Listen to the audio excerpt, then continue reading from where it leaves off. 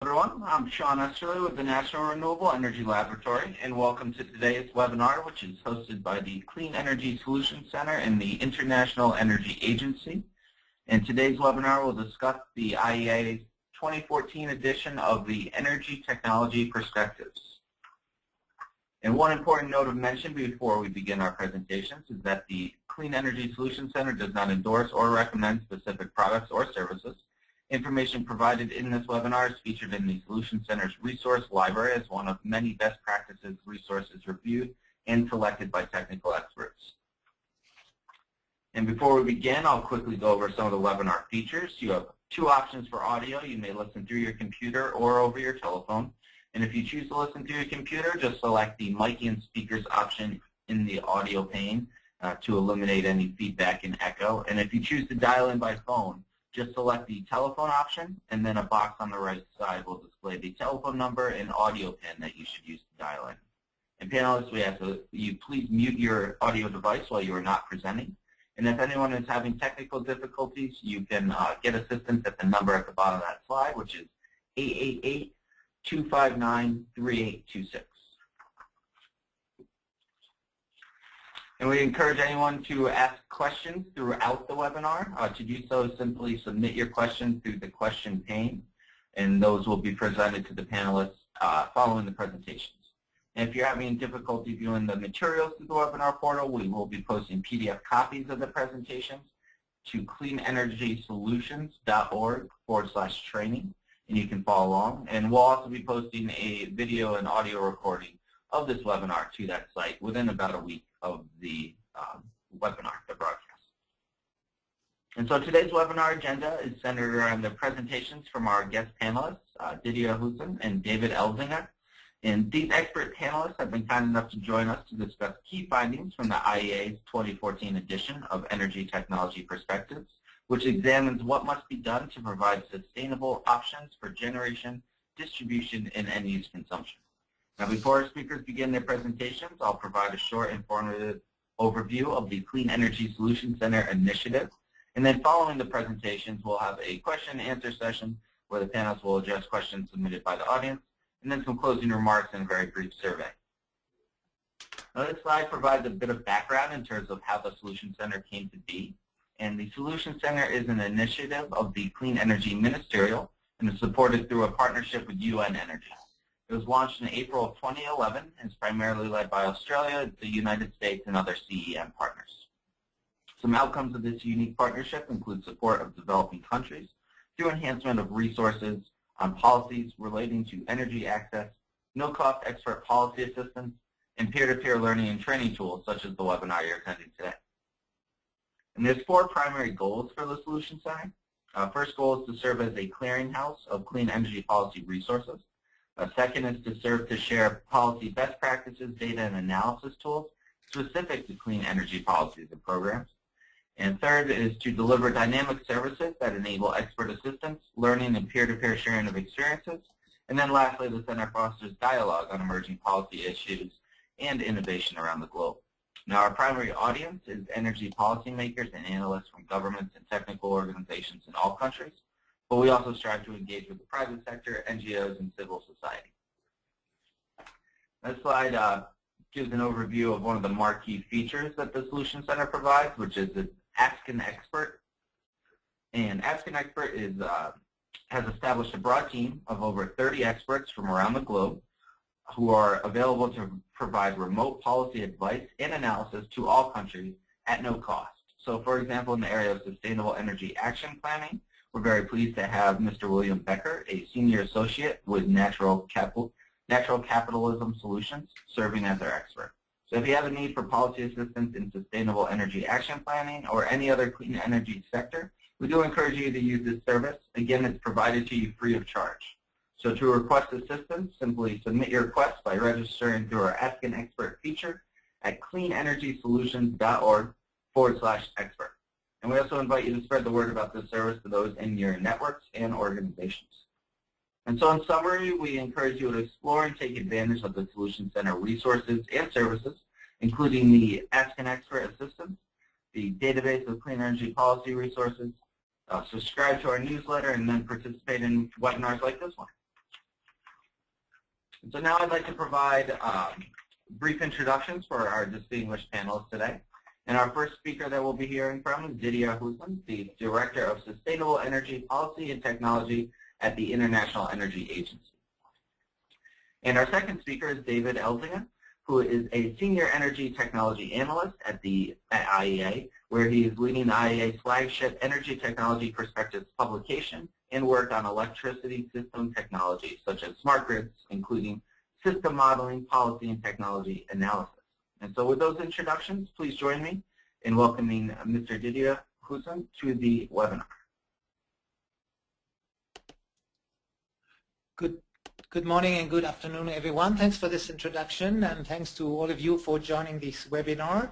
It's our pleasure today to share with you some of the key results of Energy Technology Perspective 2014, ETP 2014, that was launched this afternoon in Seoul by the Executive Director of the IEA here in the Clean Energy Ministerial meeting.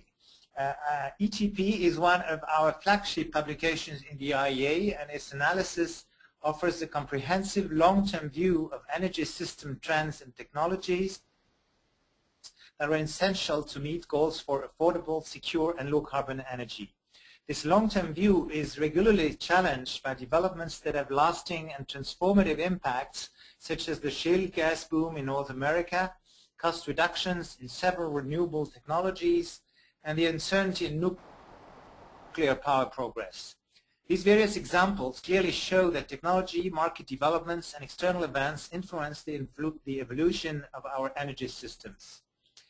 But they draw attention to a troubling fact. In face of rapidly growing demand and the increasingly urgent threat of climate change, we are continuing to respond to the energy system as it evolves, rather than actively managing its transformation in a holistic way. To achieve an energy system that is sustainable, not just in terms of reducing carbon emissions, but also in providing secure and affordable access for all, we need strong leadership. A radical change, of course, is long overdue, and ETP shows how technology can help us meet our goals, and the time is now. As you can see on this slide, while energy demand has grown, the carbon intensity of energy production has stayed the same, resulting in increasingly high emissions. Understandably, different priorities have meant that while carbon intensity has fallen in some countries, in many growth areas, a focus on economic performance has meant rapidly expanding coal use. Indeed, while emerging economies have stepped up their ambitions and become leaders in deploying low-carbon energy technologies, the ongoing allure of coal underlines the need to improve coal plant efficiency and scale up carbon capture, storage, and use. And ETP shows the change in direction we must make by looking at three main policy scenarios. The 6-degree scenarios, or 6DS, is largely an extension of current trends, what happens if we have business as usual. The 4-degree scenario, or 4DS, takes into account recent pledges made by governments to limit emissions and step up efforts to improve energy efficiency. And finally, there is the 2-degree scenario, or 2DS, which is the main focus of ETP 2014. This scenario describes an energy system which is consistent with limiting the increase in global temperatures to 2 degrees Celsius. This 2DS, 2-degree scenario, confirms that global population and economic growth can be decoupled from energy demand, even for oil. Although analyzed through the lens of climate, it has also profound benefits for energy security and for the economy. The convergence of these topics is becoming increasingly clear.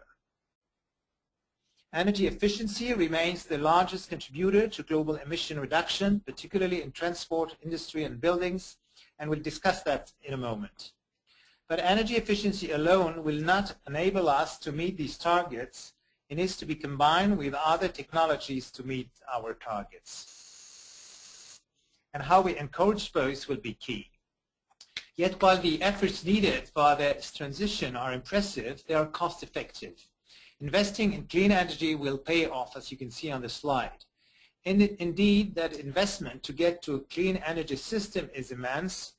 44 trillion US dollars of additional cost, but this represents only a small portion of global GDP, and it is offset by over $115 trillion in fuel savings. Even with a 10% discount rate, it pays off in the long run. But in addition to higher cost, a major challenge in making progress today is financing. Increased upfront costs of many low-carbon technologies make financing more difficult. So what is the result of these challenges? And as you can see on this chart that summarizes the way we estimate clean energy progress, we're not on track. This year's picture has even become slightly more pessimistic than last year, as you can see here. We continue to delay those needed investments, and as we do this, we know that the longer we wait to transform our energy system, the more expensive it will get. There is one exception, and the exception is renewables, here in green, and they are on track. But this is not enough to meet long-term sustainable energy goals. A broad range of technologies are needed across all production, generation, and end-use sectors, especially in the electricity sector. And the crucial role of electricity in global energy systems is something that we need to get right.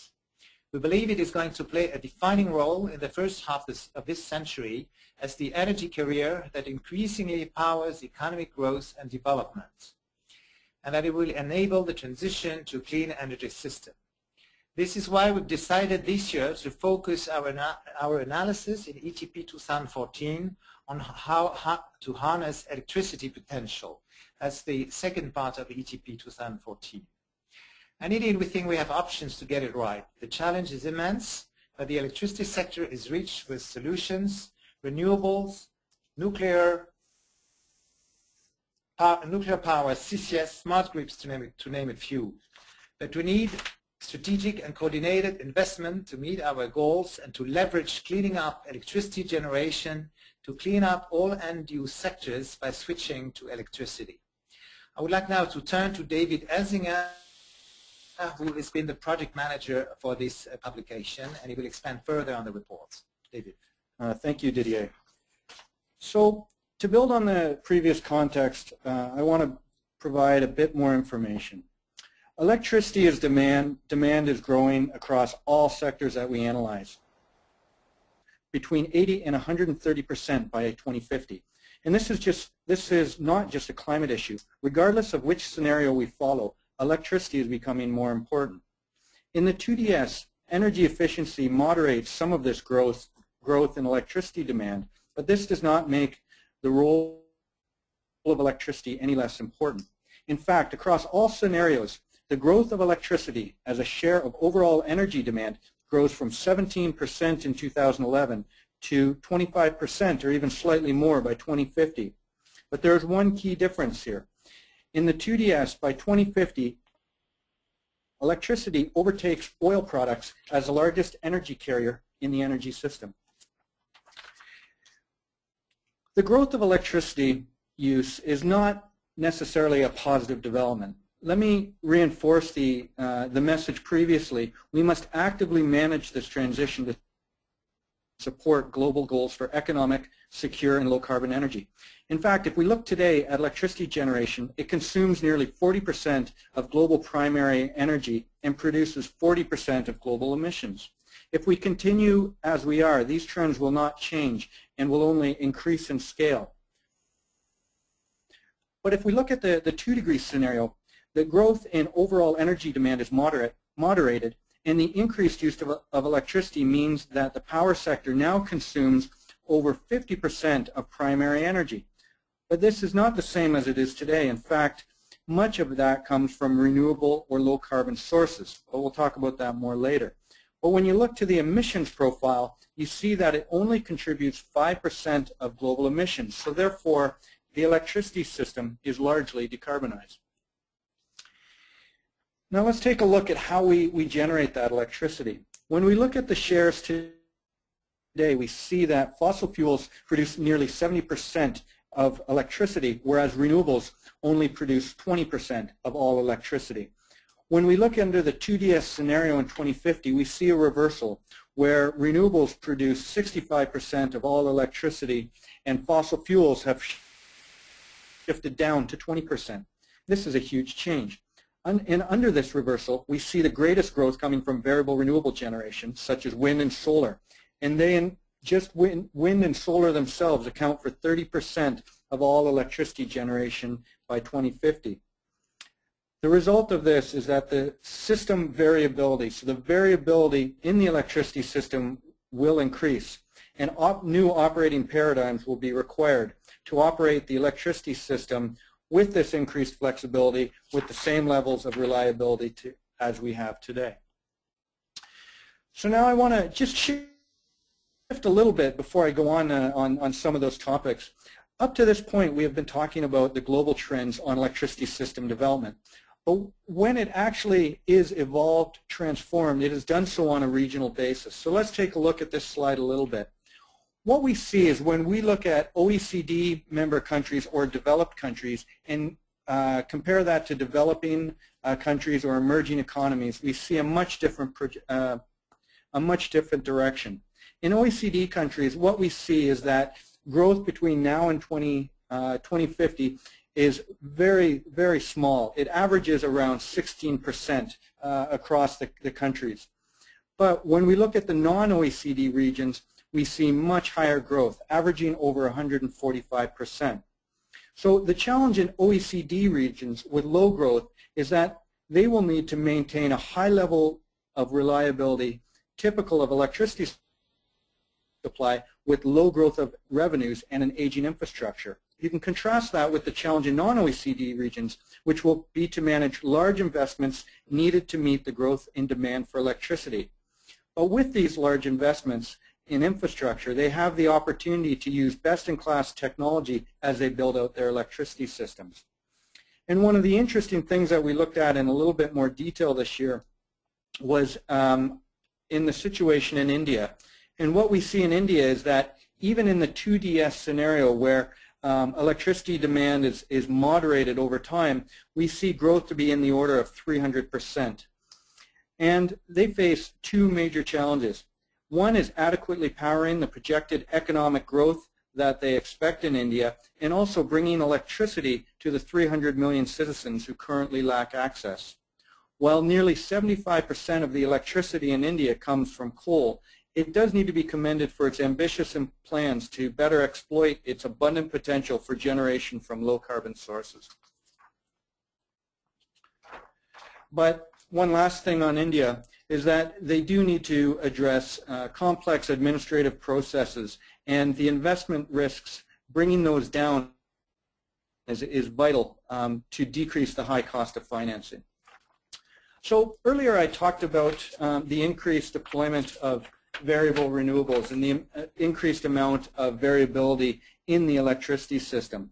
Well, this is going to need increased flexibility resources. And what we see is that there are four large-scale types of flexibility, but I'm going to focus on two today.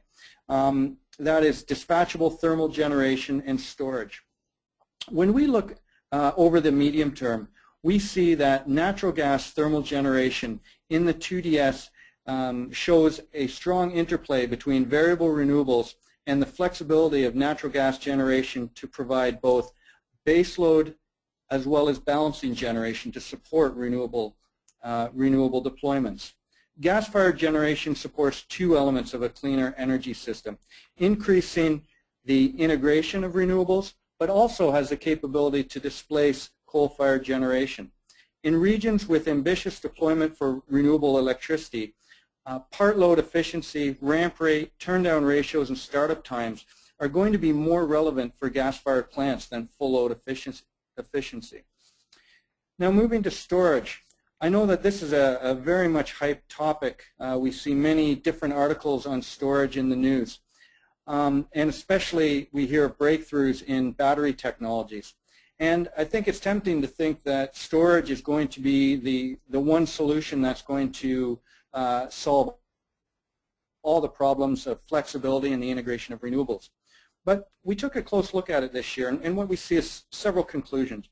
For one is that we see that storage technologies come in all shapes and sizes, from gigawatt scale pumped hydro to batteries in your mobile phone, not to mention thermal storage technologies. the technology is not the same for all applications. And for the moment, apart from pumped hydro in the electricity system, the contribution of power storage is minimal due to higher costs and insufficient performance. Indeed, affordable, large-scale, and distributed storage can be a major contributor to grid optimization and flexibility to integrate wind and solar. But we think, and we do think, that wind could be a very important technology in the global electricity system over the long term, as research and development are providing some very compelling results. But our analysis did not quite support the optimism over power storage for now. We believe that while there are a number of near-term opportunities for storage, in many applications the costs need to come down by several factors in order to be competitive. Previously, I mentioned the role of natural gas for power generation for baseload electricity production. Let me start by saying that natural gas should only be seen as a bridge to cleaner technologies unless CCS is deployed. By 2025, gas demand continues to rise, but after 25, in the 2-degree scenario, emissions from gas-fired plants are higher than the average carbon intensity of the global electricity mix. And therefore natural gas loses its status as a low-carbon fuel. Recognizing that baseload gas-fired plants will require CCS to meet the 2DS targets, we undertook a comparison of the costs and benefits of applying CCS to both coal and gas-fired generation. And we came up with some interesting results. When we look at the cost per ton of CO2, it is higher for gas than coal. But that's not the actual goal here. The goal is to provide low-cost, clean electricity. So when we compare the cost of low-emissions electricity, gas is more attractive than coal-fired generation. So this finding reflects the importance of developing and using the right policy to meet the right goals. Comparing generation technologies based on the cost of low-carbon electricity shows where CCS for gas can be more effective and more effectively support the transition to a low-carbon energy system. So far, I've largely talked about the supply side of the electricity system, but let me move to the demand side. Decarbonization of electricity has spillover effects in all end-use sectors, mainly in the building and industry sectors, but also in transportation. The impact of power system decarbonization is most prevalent in the building sector, which already uses 50% of global electricity generation. By increasing the shares of electricity demand while decarbonizing the electricity system, positive spillover effects occur, and end-use sectors are automatically decarbonized. Let me look at a little bit more detail at the different sectors. Electrification of transport delivers substantial benefits. For example, although electricity makes up only 11% of total energy demand by 2050 in the 2DS, it accounts for approximately 50% of transport efficiency gains. So that shows that by using electricity in vehicles, you are improving the efficiency of those vehicles and decreasing fossil fuel consumption, but also then that allows you to move to fully electric vehicles. But that is not to say that electrification of transport can offer emission reductions in all situations. If you have a highly emitting electricity system, electrifying transport may lead to higher emissions and not less. In ETP 2014, we have developed a tool called the Low Carbon Electric Transport Maximization Index, or LETMIX.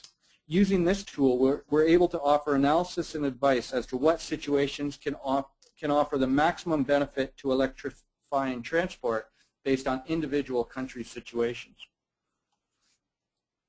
Looking at the building sector, we see that heat pumps for heating or cooling of space and water not only reduce emissions, but also allow electricity to displace the use of natural gas. We did a variant of the 2DS called the 2DS electrified buildings, looking at both the European Union and China, and considered the deployment of heat pumps beyond 2DS levels for both space and water heating applications. In addition to reducing overall energy use and emissions, the EU gas shares fall from 34% in 2011 to a 2050 level of 32% in the 2DS, and then even lower at 25% in the 2DS electrified building scenario. Looking at China, in 2011, the share of natural gas in buildings was around 6%.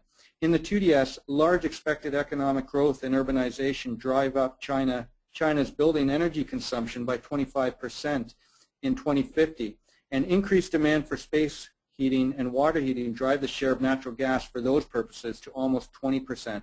But again, we see that in the electrified building scenario, this helps to decrease that growth in natural gas demand in China. As part of a special feature this year, ETP 2014 explores the hidden energy implications of more and more devices going online.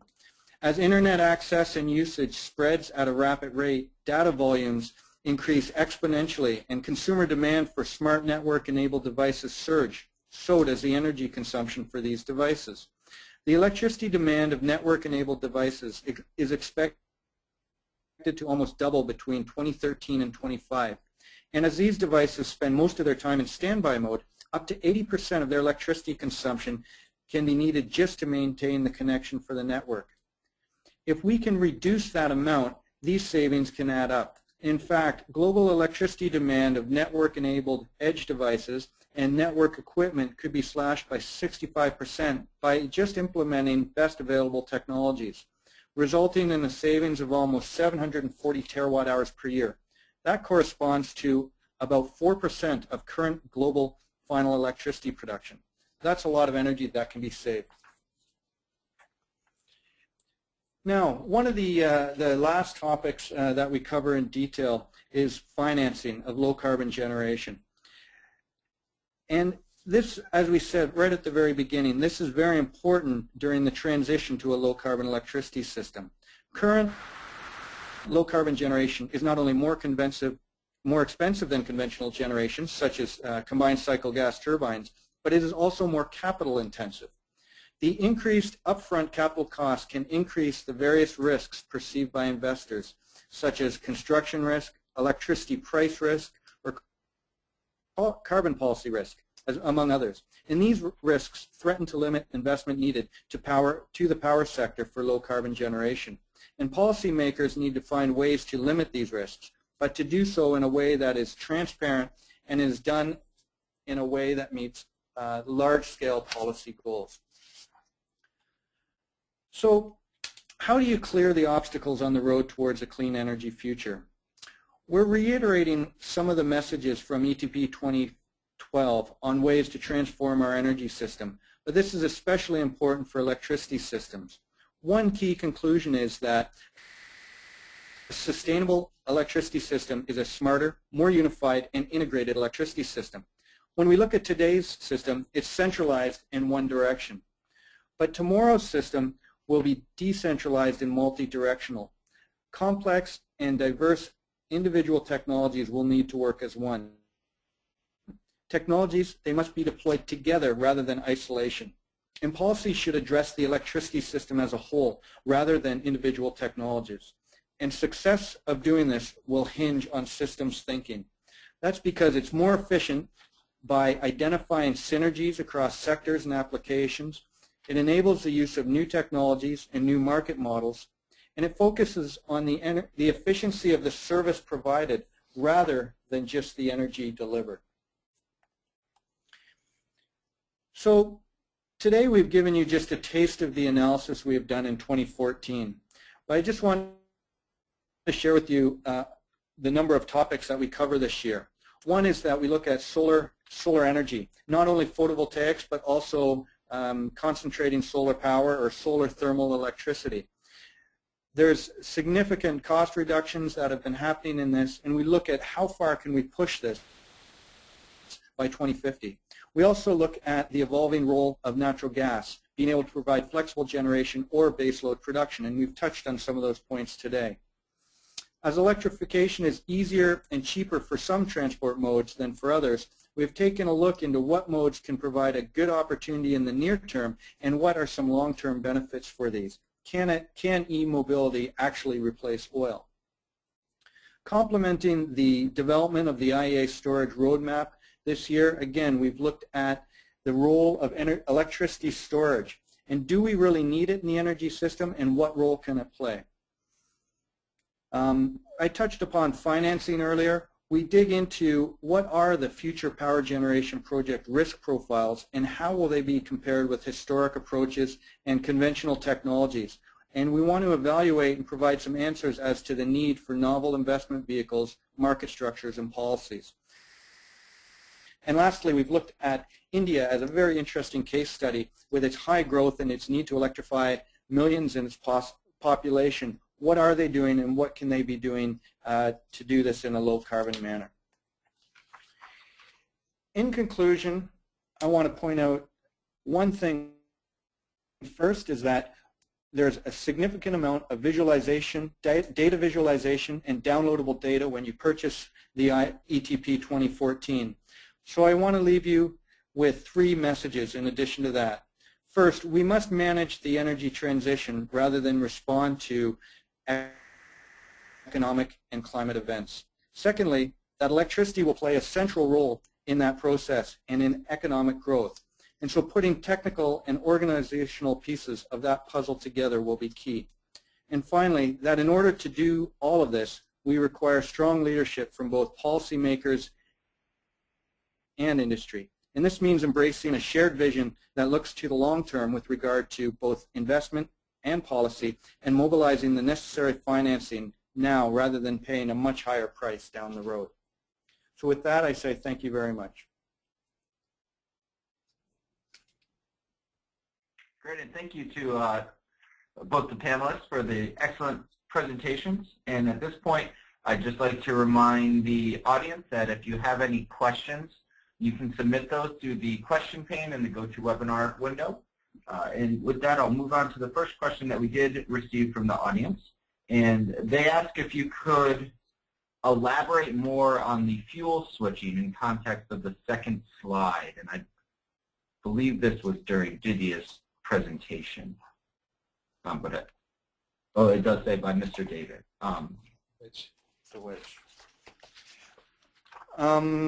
Fuel switching. Well, one of the key aspects of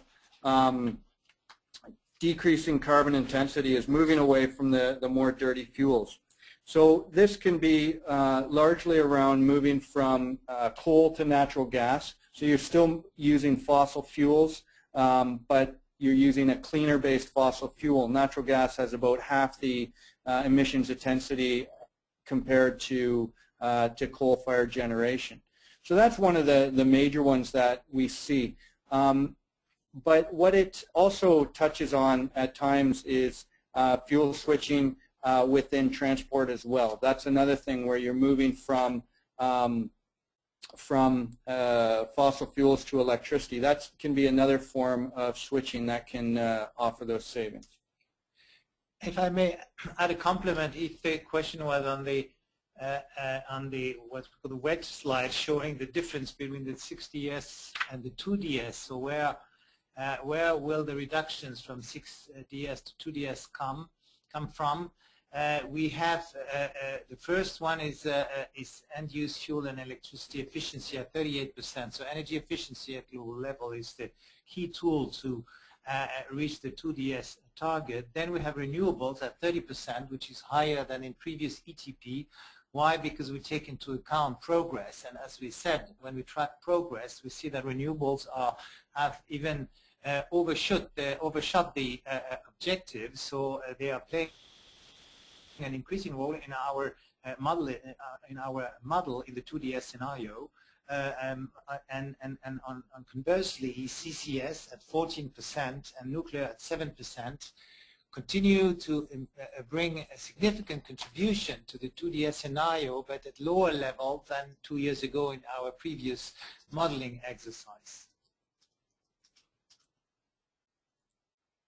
Great, thank you both. The next question that just came in is, what is the future role of nuclear power in the 2DS scenario? Well, as I would start, and maybe we'll complement. As we just said, the nuclear continue to play a significant role, but at a lower level than 2 years ago, because we take into consideration, of course, the decision made by a number of countries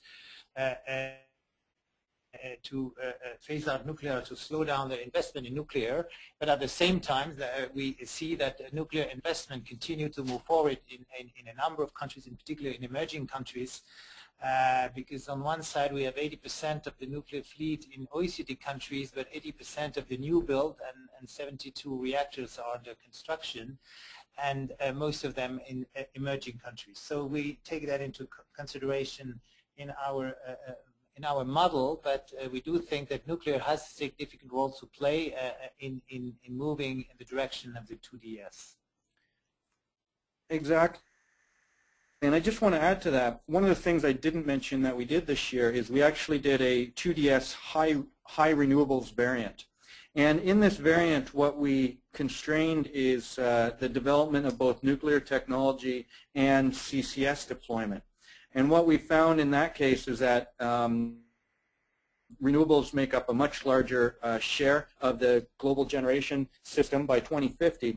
But what happens is that we see a higher cost.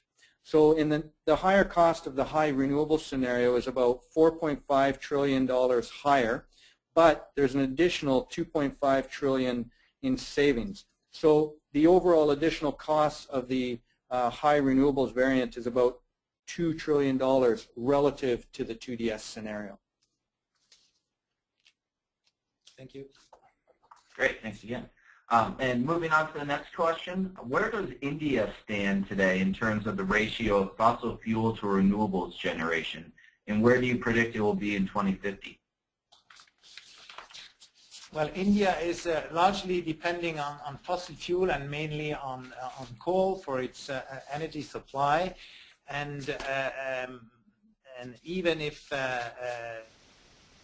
India has adopted a low-carbon growth strategy for its power sector, this is still very much depends on coal. And from that perspective, also another point that we flag in the chapter in India is that India needs, as one of the first objective, is to bring electricity supply to 300 million Indians that are lacking access to electricity. And so the India generation is projected to increase by a factor of 2.5 in the 2DS and a factor 3 in the 4DS. So the question of energy access is very key. So what India needs to do, considering the high dependence on coal, is to move to clean coal technologies, because today around 60% of subcritical units built in the world are built in India. So there is still even lots of new build, majority of new builds in coal-fired plants that are subcritical, so that do not use the existing clean coal technology that would be already much more efficient and provide less air quality problems.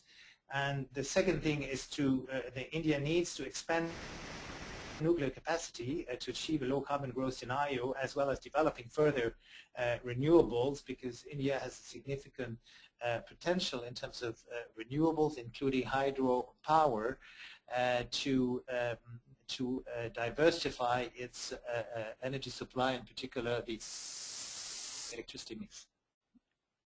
And I'll just add to that. One of the parts of our analysis for India is actually we carried out our detailed analysis only out to 2030 for India. When we did our global analysis, of course, we carried all countries out to 2050. But what we find is that with the explosive growth that we see in India, looking out to 2050 just became highly uncertain, because they are going through such growth and such transition where they move away from coal if they do follow a 2-degree scenario path. So just wanted to add that we have done the work out to 2030, but we don't actually go out to 2050 in the detailed scenarios of India. Thank you. Thanks, Didier and David. And the next question asks, how do you make governments see the energy system as a whole? And they give some context. Big generation projects are considered more attractive politically in several areas than promoting energy efficiency or demand management policy, such as in the UK. how do you reverse the trend, as the report says governments must? That's a very good question. Thank you. It's always true that governments and policymakers are more interested on the supply side, and also sometimes analysts are more interested in the supply side than on the demand side. And at the same time, we really emphasize in the report that energy efficiency is the first tool to move to a 2-degree scenario. And what we see is that higher energy prices have led some efficiency gains, so there is a strong rationale for energy efficiency investment, but that we're not on track if you look at the different end-use sectors. And this confirms that governments must intervene in markets to correct market failures. And examples of this need include policies such as vehicle fuel standards or building codes that have been found to be necessary to improve efficiency and very effective then when they're effectively put in place. And we also point out in our work at the IEA on the multiple benefits of energy efficiency, societal benefits that can be very significant in terms of the economy, health, and the environment. So these are really issues for governments. There is a need for more government intervention to incentivize investment in energy efficiency, but we do think that the protracted high energy prices and provide a very strong rationale to encourage governments to do more in terms of energy efficiency policy. And we see that energy efficiency policy are much more discussed among governments and policymakers, in particular in emerging countries that are struggling also with the cost of high imports for fossil fuels. And I'll just add to that as well. The demand side in energy efficiency is just one of those large levers on systems thinking that is not fully being exploited. But we're also two additional points. One is that the theory and the understanding of systems-based thinking is starting to come to fruition a little bit. There's much more thought of this, and I think that's also due to the convergence of increased information and communications technology. So we have more tools to use through smart grids is I think the best example, and the convergence of the transport system with the electricity system. That's an example of where today those two energy systems are largely separate. As we start to see more electric vehicles, we have a crossover, and that's going to push more systems thinking and saying, how can we leverage those electric vehicles to support the electricity system, and then conversely, how can we operate those electric vehicles so that they don't cause problems in the electricity system. So I think as these questions come more and more, that these crossovers between systems that are right now separate, governments and policymakers are going to have to face this, but we're trying to say, get ahead of the curve, start looking at it now, start doing this long-term strategic planning now so that you can be more active in this transition rather than reactive. Thank you. All right, thank you both. And the next question that I've received from the audience asks, do you think that in variable renewable energy-based power systems, the energy-only market has to be complemented by capacity-based market schemes in order to guarantee security of the supply in the long run? Well, capacity market is an issue which is very much discussed in electricity reforms, particularly in European countries where the share of renewables is becoming larger and larger, which brings up an issue in terms of profitability for the backup generation capacity from fossil fuels. And we've seen recently a lot of gas-fired electricity plants being shut down in Europe because of the lack of profitability if they run on a limited time base. So the capacity market is certainly one of the options to ensure to enable a wide share of intermittent renewable power generation, but it's not the only one. There is as we shown in the slides, there is a variety of options to improve the flexibility of power system and make it possible to accommodate higher share of renewables, including, of course, backup dispatchable generation, but also demand-side response, and a lot of upside can come from smart grids, in particular, and demand-side reactions, but also energy storage for certain application, and also improved interconnections and wider electricity market, like having more an internal market in Europe. So capacity markets is one of the options, not the only one. But it needs to be looked at now very carefully in terms of ensuring the security of power supply.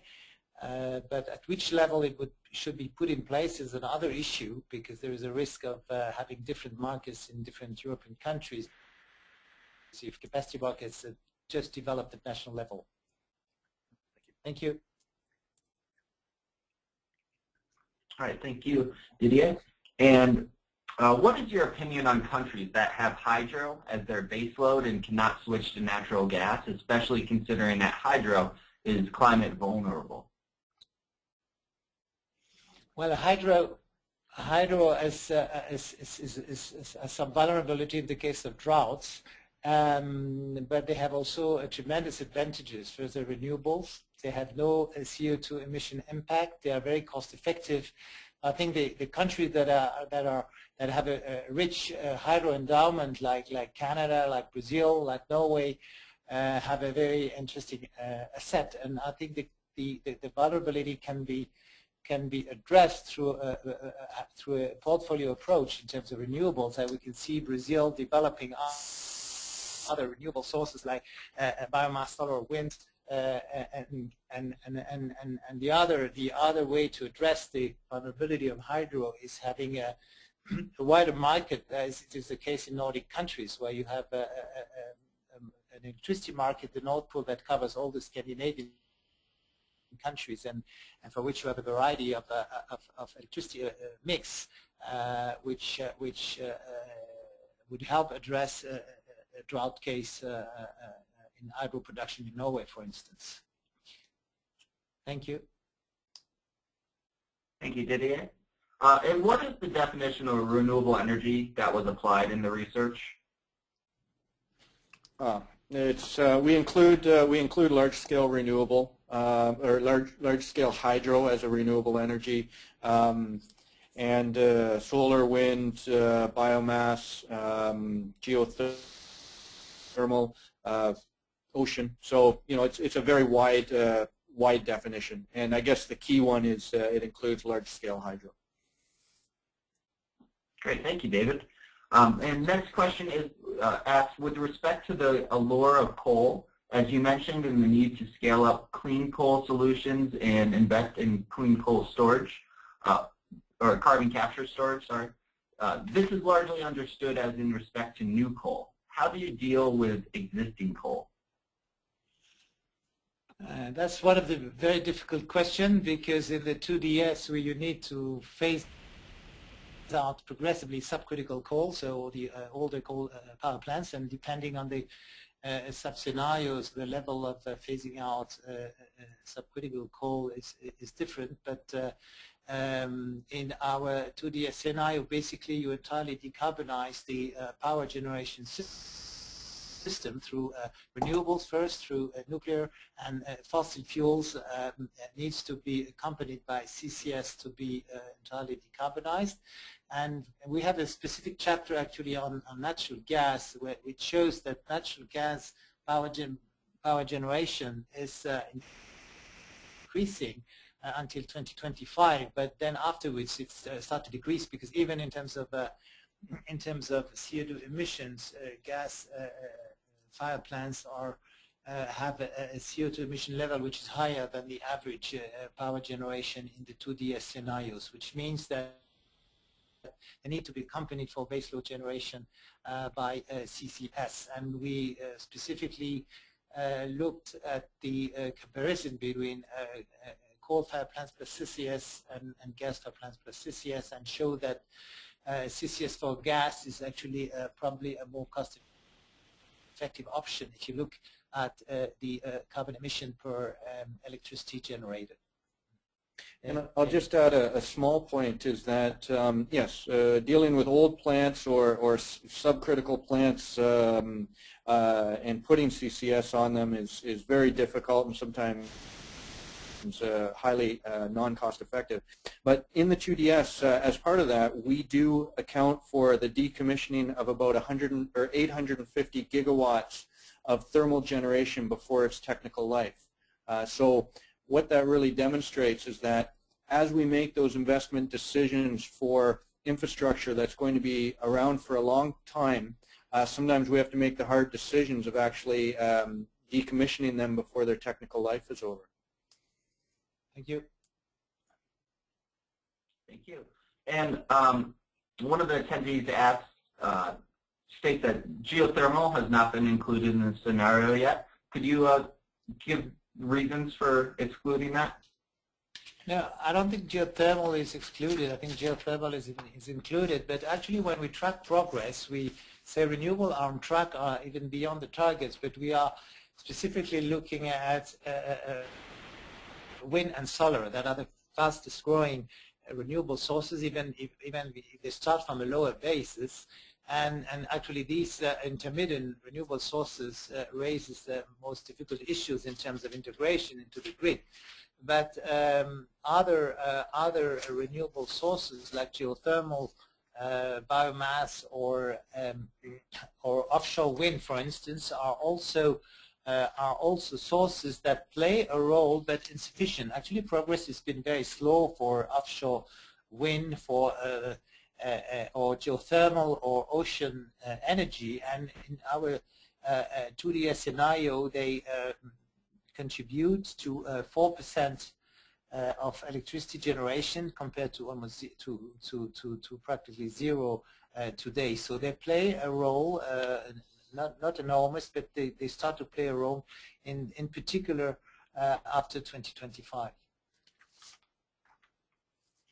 Thank you. Thank you, Didier. And let me see, I just had another question come in. When you state that nuclear power deployment is not on track in contrast to renewable energy, could you just elaborate a little bit on what you mean by that?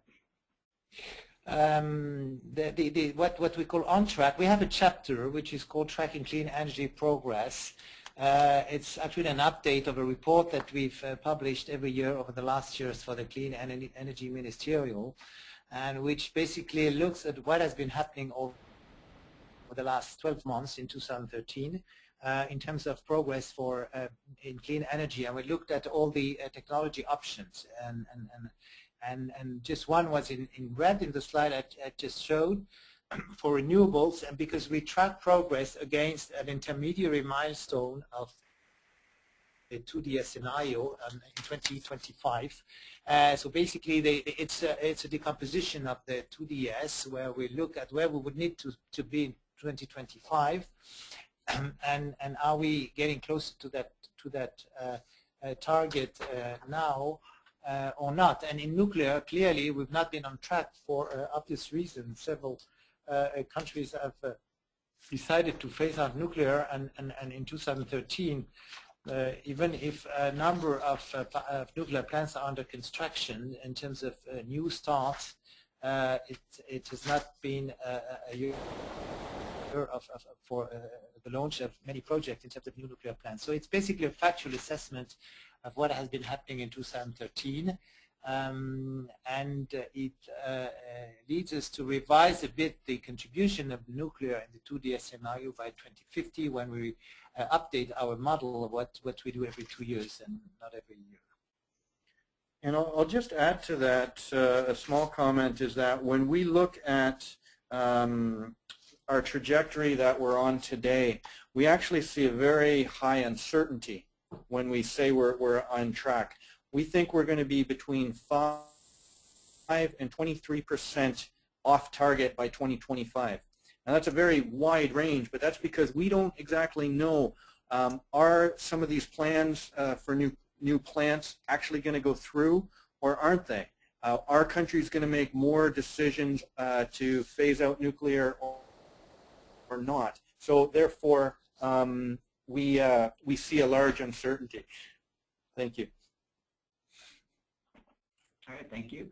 And in terms of more strategic systems thinking for cost-effective transformation of the energy system, can you reflect a bit on the need for a more active demand side and why your analysis looked only at dispatchable generation and storage as the key options for more flexible resources? Well, actually, when we look at this year, we did quite a detailed analysis on the storage side. Now, storage is neither supply nor load, it's both. And so one of the first things that we learned about this type of analysis is it's highly complex. And you can say the exact same thing about the demand side. So the reason we haven't done it yet is because we focused on storage this year, and we're going to be moving in that direction over the next couple years. We see that the demand side right now is largely focused on providing peak demand reduction.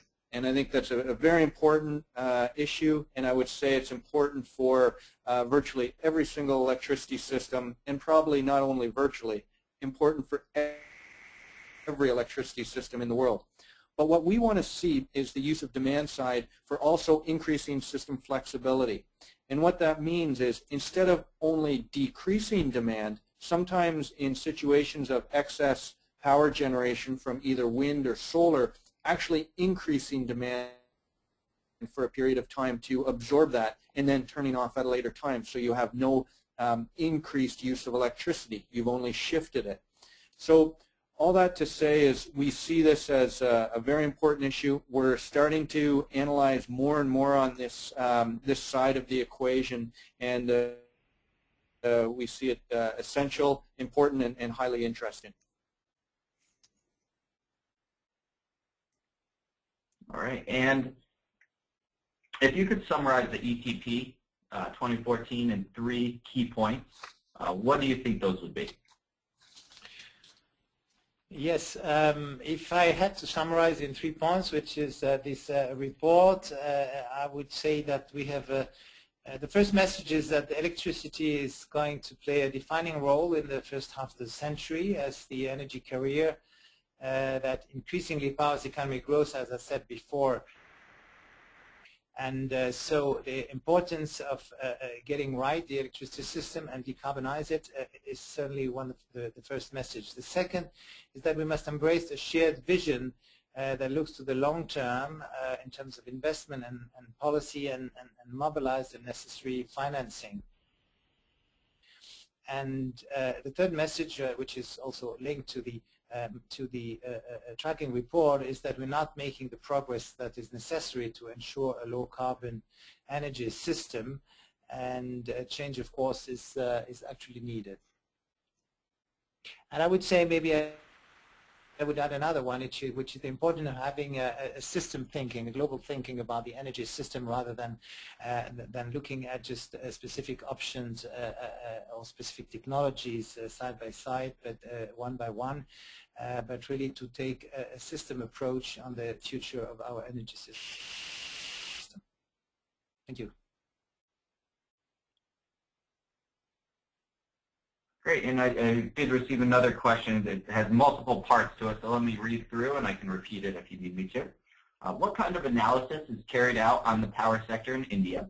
Did it include modeling of the entire sector? And if so, is it a statewide or national study? And then what were the key results from the study described as the last chapter as ETP 2014? All right, so this was, sorry, in reference to India? Yeah, India. Okay, so the system, we did look at the system with a certain amount of aggregation, but also in terms of the country as a whole. But we did look at some of the issues as to around where the electricity generation is happening and where the demand center. So from that perspective, I'd say it's a bit of a hybrid. The analysis overall on ETP is quite high level. We described the world across 28 regions. But India is treated as a separate country because it's such a large consumer and has such greater growth. In terms of the general, I guess, conclusions on this, I could go on forever, and I think we've largely covered it on a general basis, but we see huge growth in electricity demand, especially under the 6-degree scenario. And if they don't move towards decarbonization, they're going to need more and more coal for this generation. And although there is a large amount of coal available within India, there are still some struggles. They actually are importing a large amount of coal today, despite having indigenous resources. So therefore, from an energy security point of view, it makes sense for them to diversify anyways.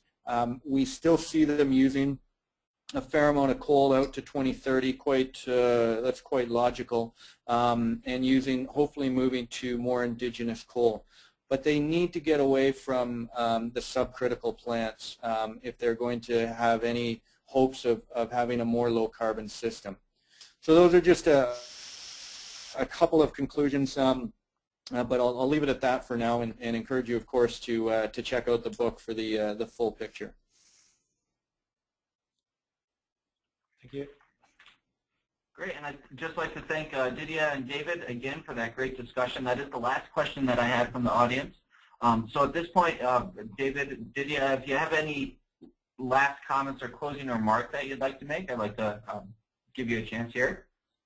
I'd like to thank everyone, the Clean Energy Solutions Center, for organizing with us this webinar. Thanks a lot, and to all participants for their very good questions. And I would invite everyone to buy the book or read it. I would like to point out that you can download the Tracking Clean Energy Progress Report, which is one chapter, the update from our website, and that you can have access now to the ETP in PDF or in hard copy, which is now available from our website. And thanks again to all of you.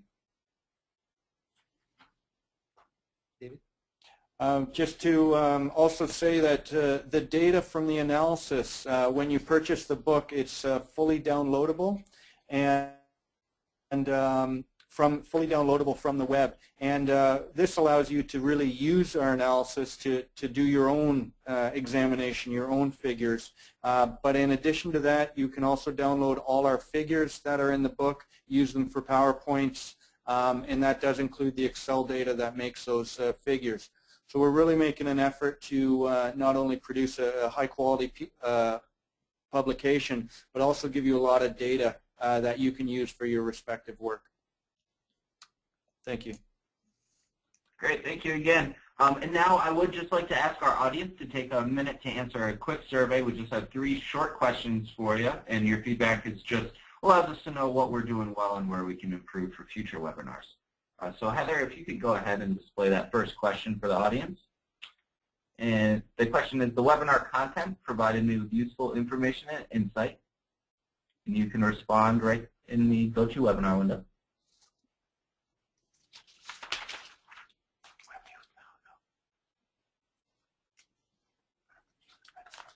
And the next question, Heather. The webinar's presenters were effective.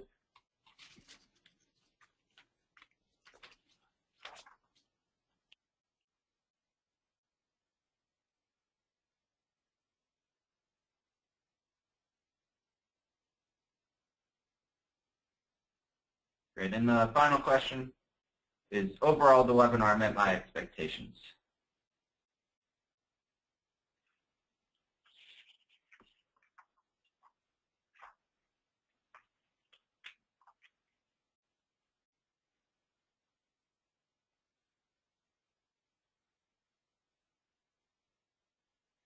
Great, thank you for answering our survey. And on behalf of the Clean Energy Solutions Center, I would like to extend another thank you to our expert panelists and to each of our attendees for participating in today's webinar. Very much appreciate the time and the questions that you submitted for the discussion. And I invite everyone to check the Solutions Center website over the next few weeks if you would like to view the slides and listen to a recording of today's presentations. as well as any previously held webinars. And additionally, you will find information on upcoming webinars and other training events. We also invite you to inform your colleagues and those in your networks about Solutions Center's resources and services, including the Ask an Expert policy support. Hope everyone has a great rest of your day, and we hope to see you again at future Clean Energy Solutions Center events. And this concludes our webinar.